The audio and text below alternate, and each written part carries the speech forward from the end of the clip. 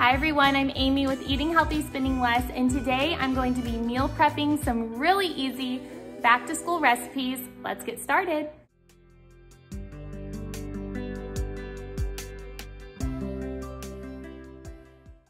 So last week I shared my sourdough cinnamon swirl raisin bread recipe.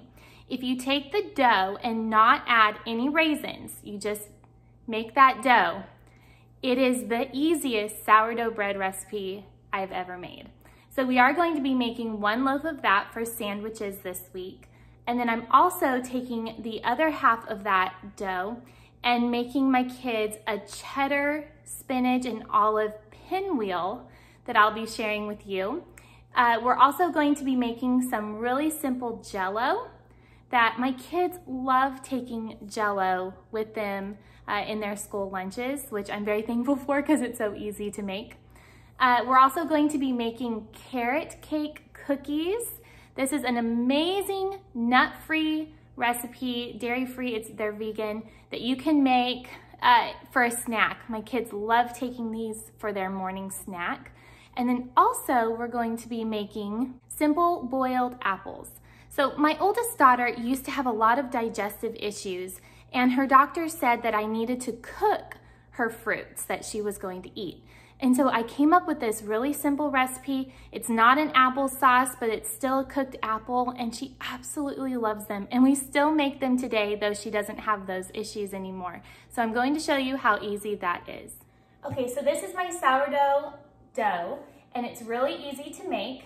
All you're going to do is add 300 grams of starter to a bowl, along with 600 grams of lukewarm water, 1,000 grams of flour, 2 teaspoons of salt, and 80 grams of honey. You're going to mix those ingredients together in your bowl. Then you're going to dump it out onto a clean work surface and start kneading it. You will need more flour in order to incorporate the dough so it's not so sticky, and you keep kneading it for 3 to 5 minutes until you get a really nice ball of dough. You're going to place that dough back into your bowl and then let it sit overnight covered. I like to use saran wrap, and then the next morning you're ready to go.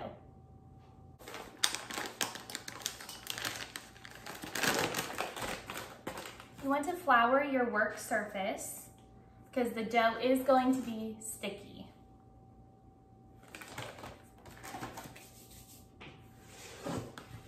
I always like to flour the top of it.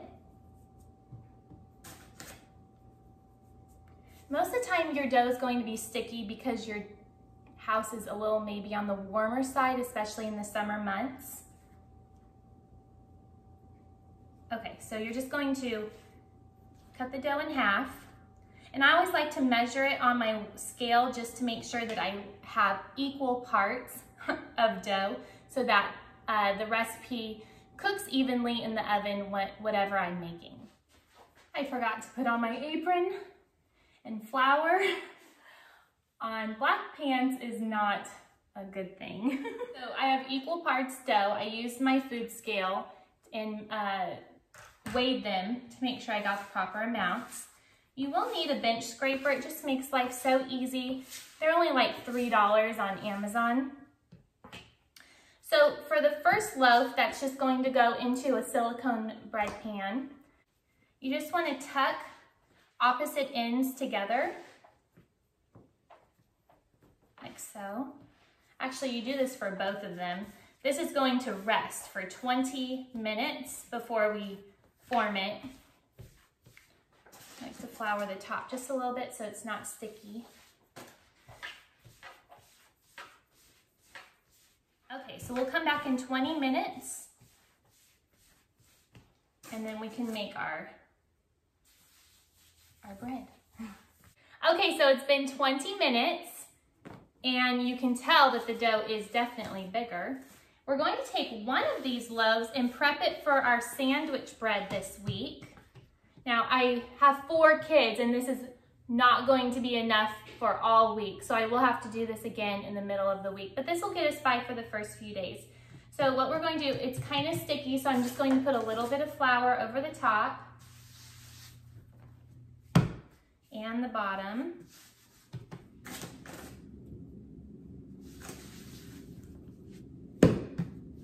And then I'm just going to do what we would consider to be the final shaping of our sourdough bread. This is how I've always done my sourdough bread, whether it's this recipe or the traditional sourdough bread way. So you're just going to take the top, fold it over about 1/4 of the way, and then you're going to start braiding your bread. So you kind of just overlap it together.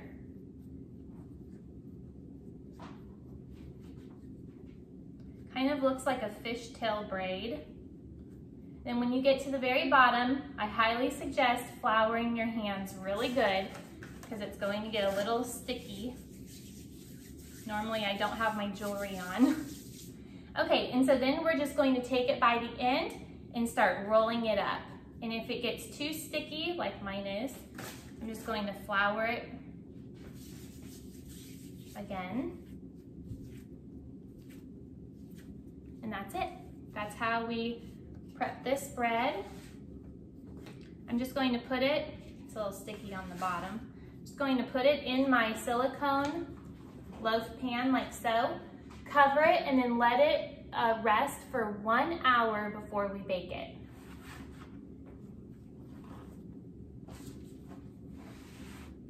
Okay, so for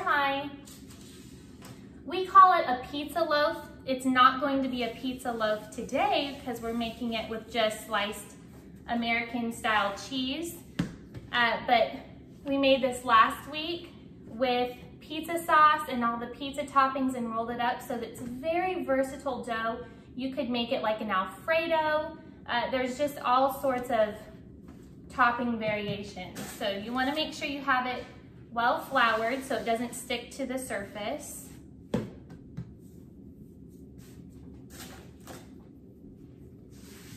As I'm rolling it out, I'm flipping it because I'm constantly making sure that nothing is sticking.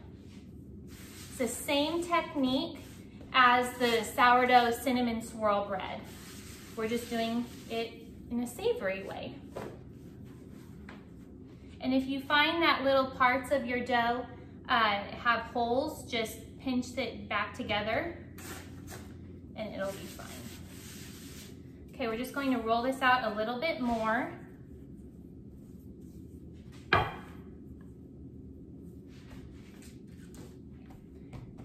So we're just using this Good Planet Foods plant-based cheese. I have a couple variations in here. I have the American style and then the cheddar style. So we're just going to lay these out. And then as a backup, I have this Nourish. So we typically buy our plant-based cheeses at Grocery Outlet because they're just so much cheaper. At Sprouts, these are like $6, but at Grocery Outlet, they're only $1.99. You can use regular cheese, but for us, this is what we choose to use. Sprinkle on some spinach. This is just spinach that I chopped up. That way it doesn't get stringy.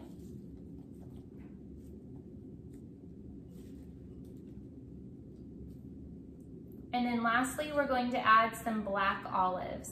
I just sliced these olives so that they don't roll around as much.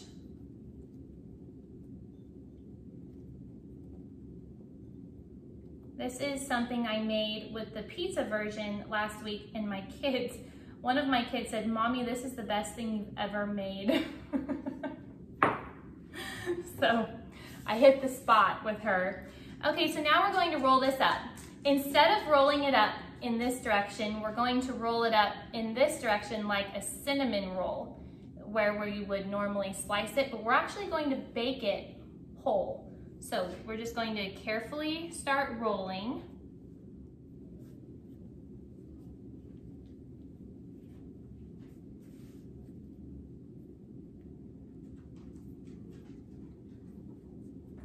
Okay, and now we're going to transfer this to a parchment-lined cookie sheet. Okay, transfer over. I'm actually going to do this on a diagonal. This one's pretty long today. And we're going to preheat our oven to 400 degrees. We're going to bake it for 10 minutes. Then we will lower the temperature to 375 and bake for an additional 30 minutes. Check it though, because some ovens vary. Yours might cook faster or slower. You just want it to be a nice little golden brown color on top. And then I don't do any sort of egg wash or any sort of wash over it. Last week, I just took some marinara sauce and rubbed it over the top and added some of our vegan parm. That's probably what we'll do today. And it just turns out so good. The kids love it. I highly suggest making this. It's so easy and it's really cheap to make. While the oven is heating up, I just fill a metal 9x13 baking dish with water, 3/4 of the way full. Put it on the bottom rack of your oven, and then that way you have a steaming oven, perfect for baking sourdough bread.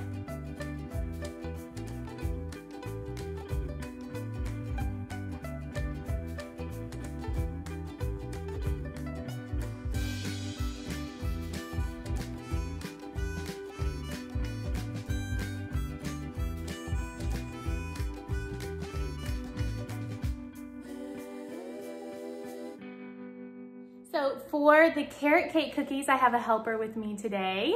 Hi. Her name's Callie. She's my oldest, and she loves these carrot cake cookies, don't you? Yes. So it's a very versatile recipe. If you don't want to use carrots, you could use pumpkin. And if you don't want to use raisins, you could use chocolate chips. So for this recipe, first we're going to make the carrot puree. It's really easy to make. You take 1 pound of carrots, which is about 6 carrots. You're going to chop those up, place them in 2 cups of water in a saucepan and boil those until soft. Puree them and you'll have the most beautiful carrot puree. Yeah. Look at that. Okay, so for the rest of our ingredients, we're going to grind together 2 1/4 cup oats in a blender. Grind it until you get a flour consistency, like so. And now we're going to add the rest of our ingredients. Okay, so we've already got our oats, and now we're gonna add 1.5 cups of regular oats. This is a great recipe for your kids to make. This recipe is on my website. I'll put a link in the description box. It's a great one for them to make independently if they're old enough to. Now we're gonna add 2 teaspoons of cinnamon, 1/2 teaspoon of salt, and our flaxseed meal. And then we're gonna add 3/4 cup of honey. Now we're going to add our 1 cup of carrot puree. Now, let's say you don't have time to boil the carrots, you're just in a really big hurry, but you wanna make nourishing carrots, go ahead. Nourishing cookies for your kiddos. You can actually just buy a can of carrots and puree that. So I wanted to give that as an option as well. This is why we wear aprons.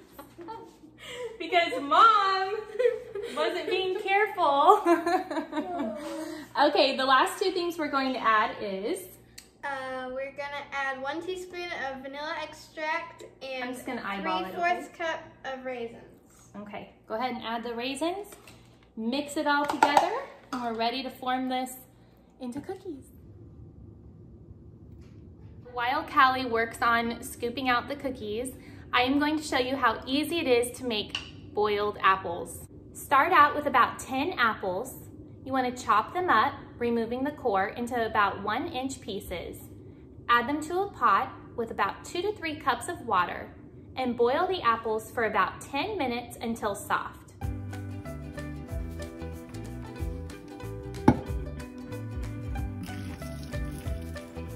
After you've drained the apples, you're going to add about 2 to 3 tablespoons of honey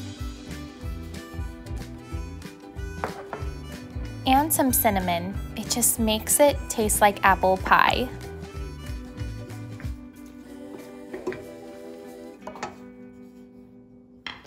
Now I'm just going to let this come down to room temperature, and then I will refrigerate it, and each morning I can scoop out a little bit for the kids for lunch. The cookies came out of the oven, and now I'm going to saran wrap them for an easy snack. Lastly, we're going to be making this Simply Delish Jello. This is a vegan Jell-O. Now, of course, you can use whatever Jell-O you want, but this is the brand that I really like. You can purchase them on their website. They're about $3 a box. I highly recommend you just simply follow the directions on the back. It's just cold water, then boiling water, and that's it. You won't believe how fast it sets up. The flavor is amazing. I will leave a link in the description box below if you'd like to check these out. I just store the Jell-O in these 4-ounce little containers. I purchased them at Target, and they're just really easy for the kids. They bring them home, I wash them, and refill them with more Jell-O. What you're going to do is dissolve 1 packet in 1/3 cup of cold water. Then you're going to stir that together and add 1 1/3 cup of boiling water. Whisk until the powder has totally dissolved, and then pour into your desired cups. I like to also add either canned fruit or some sort of fresh fruit to the Jell-O, so I'm going to be using this pineapple that I purchased. I'm just going to put some pineapple pieces in the bottom of each cup and then pour the Jell-O over the top.